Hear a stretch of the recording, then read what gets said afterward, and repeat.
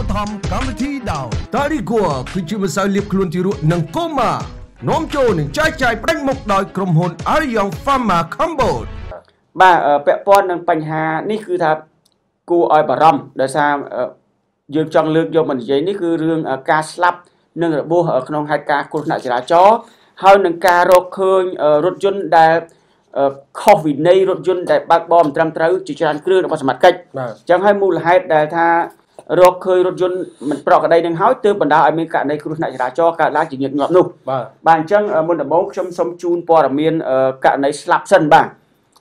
ស្លាប់8នាក់និងរបួស21នាក់ក្នុងគ្រោះថ្នាក់ចរាចរណ៍ទូទាំងប្រទេសបាទកំណត់ត្រឹមថ្ងៃទី24ខែកុម្ភៈ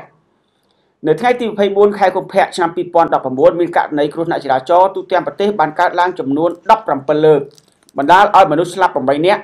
របួសស្រាល5នាក់របួសធ្ងន់16នាក់នេះបើយោងតាមរបាយការណ៍របស់នាយកដ្ឋាននគរបាលចរាចរណ៍និងសណ្ដាប់ធ្នាប់សាធារណៈនៃអគ្គស្នងការនគរបាលជាតិរបាយការណ៍ដដែលបានបញ្ជាក់ថាក្នុងហេតុការណ៍គ្រោះថ្នាក់ចរាចរណ៍ទាំង17ករណីនេះបណ្ដាលឲ្យខូចខាតម៉ូតូចំនួន16គ្រឿងរថយន្ត8គ្រឿងយានផ្សេង4គ្រឿងនិងរថយន្តធុនធំ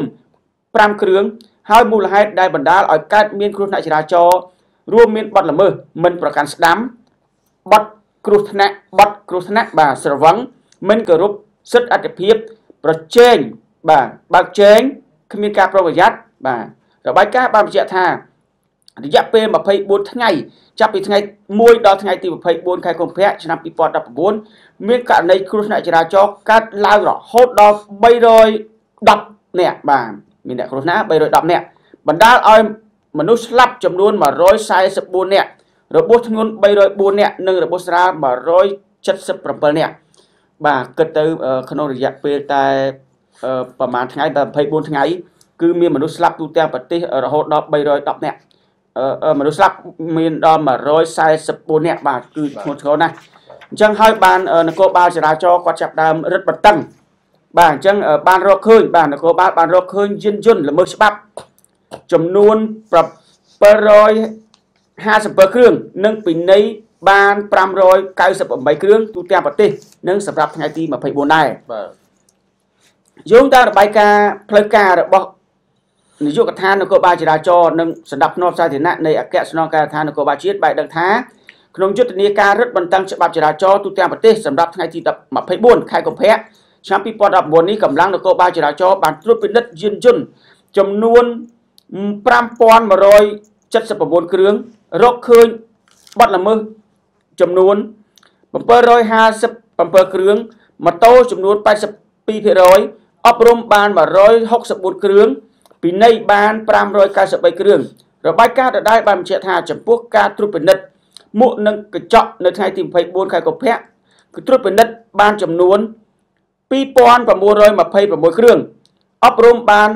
110គ្រឿងនិងពិន័យបាន434គ្រឿងរបាយការណ៍បានបន្តថា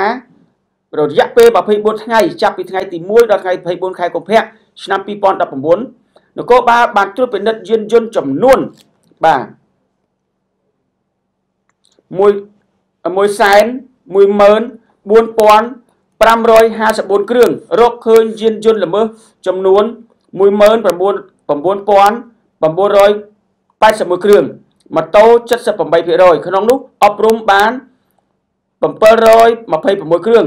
និងពិន័យបាន12718គ្រឿងអប់រំបាន707,263គ្រឿងបាទ